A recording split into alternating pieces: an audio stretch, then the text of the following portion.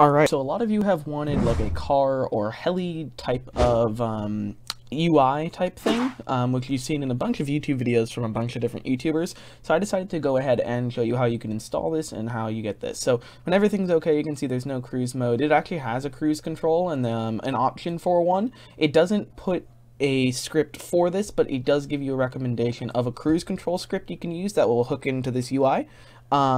If you're using the realistic vehicle failures like we went over in the last video, this will actually show as almost broken when your vehicle's been hit a lot, or broken when everything's broken. So that is really cool. So if you want to use that along here, it does work pretty well. You can see it gives you your license plate, your oil, fuel, all of that. So it just shows if you're up, and then if you're in a plane, you can also have this UI, which is like a race car mode UI, where you can see every single part of the car and see what's broken. Of course, you can do that if you want, or you can disable it. And then for planes, you can see there's actually an altitude, main rotor, tail rotor, engine, pitch, roll, etc. So that is pretty cool as well. So in order to download this, all you have to do is download the version you want. The newest is 1.9, so we're just going to download 1.9.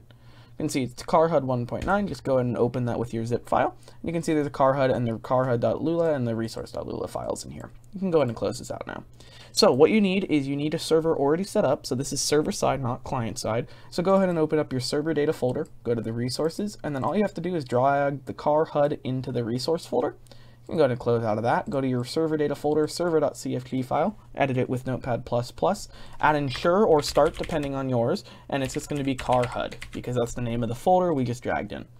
Inside your resource CarHUD folder, there is actually a thing you can edit, so you can go into the CarHUD.lua file, and you can see info. So speed, should it be miles per hour or kilometers? I want it to be miles per hour, so I'll go ahead and switch that. Should there be a damage system involved in this script, or do you use your own? If you're using realistic damage, vehicle damage, you can keep this false. Speed indicator, parking indicator, all should be on the top, yes. Should the plate show there? Maybe, maybe not. Should the engine show there? Should the cruise show there? Since I don't have cruise control, I'm going to just go ahead and disable that.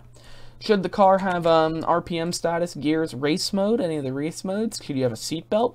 Seatbelt key, I'm going to disable. I don't want a seatbelt. Indicators, should you have an indicator option? I'm going to disable that, but I'm actually going to keep that enabled. Why don't we keep that enabled just so I can show you? And then should you have the HUD for the planes, and then you can move the UI here and change all the keys you want here as well. So that's pretty cool. Then just ignore the code. So you can go ahead and close this once you're done customizing it to your liking, and go ahead and start your server and log into your FiveM as well. And then you're going to join whatever server you have installed this on, and we're going to see if it worked by getting into a car and seeing if that UI has popped up on our screen. So I'm going to go hop in, and I'll be right back. Also, I just wanted to mention this does work with FivePD. I have tested it. There is no type of compatibility issues between them. Everything should work perfectly fine, regardless if you're running FivePD or not required to run it, but both should work pretty fine. Also, if you have an issue with the script, you can either ask on the support forum for this script is the best place to ask, or you can ask small questions down in the comments. I do not make the script. I do not own it. I don't do anything with it. I'm just using it. So if you need support, I can answer basic questions like how to drag and drop it into your folder if you don't understand it from the video. But if you actually need support for it, please go contact the author. It will be much faster and much more of a detailed reply than what I can provide in the comments of a YouTube video. So we're just loading in here, and hopefully we load in pretty quickly because I hate just waiting around. There we go. So we're actually loading in now. You can see down on the bottom right, it actually said loaded CarHUD. It was very, very fast, but you can see it actually loaded in. So we're going to go ahead and load in here. We're just awaiting scripts, and here we go. We're about to get in here. Sorry for the delay. It's FiveM. There we go. So we are in. So let's just get into a car first, then I'll show off the helicopters and other stuff. So let's just say we get into a typical police car. You can see over on the top left or bottom left hand corner, I'll make this full screen so it's a little easier for you to see. There is now a HUD there that shows your miles per hour, your RPM, your engine lights. If you have turn signals enabled, it also shows those. So if I go ahead and press backspace, in terms of my LuxArt vehicle control, which includes those turn signals, you can see they are on and they're blinking on and off, and over on the left hand side it also shows that.